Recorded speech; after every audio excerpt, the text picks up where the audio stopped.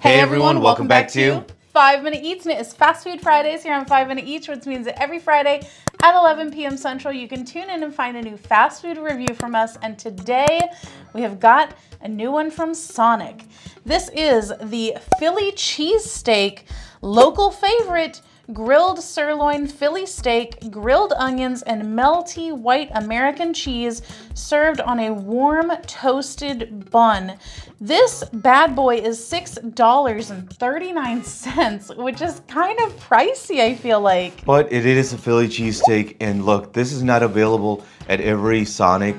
So this is something very unique. And I'm actually shocked because, you know, when you think of Sonic, you think of burgers, you think of hot dogs, tater tots, a lot of stuff, but Philly cheesesteaks, not something I would expect to find.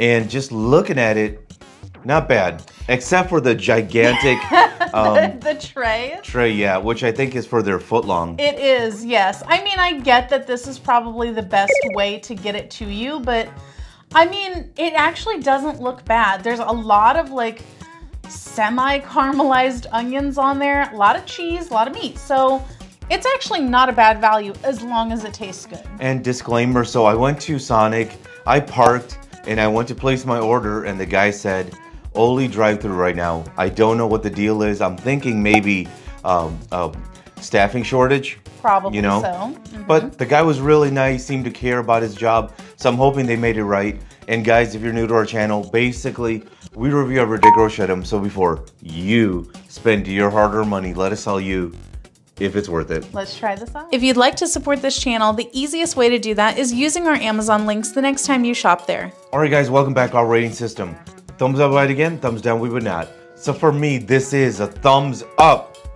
I'm really shocked here because this thing, it being a Philly cheesesteak, look, I don't have a positive image of Sonic when it comes to their actual food. I like some of their sides, don't really care for their burgers or their, you know, fries and, you know, things like that. I really just like their cheese tots, their jalapeno poppers, their limeade, and their dessert. Most of the food I think is not that great, but surprisingly, they did a great job on this. This thing, I love, my favorite part, the meat. Seasoned really well. I could actually eat this on its own, really good. Plenty of cheese. I love there's a lot of onions on it. The bread, I wish it was steamed more because it looks like they did do something with it, but I just wish it was like steamed more. It's supposed to be toasted. Is it? Okay. Mm-hmm. That's what they say.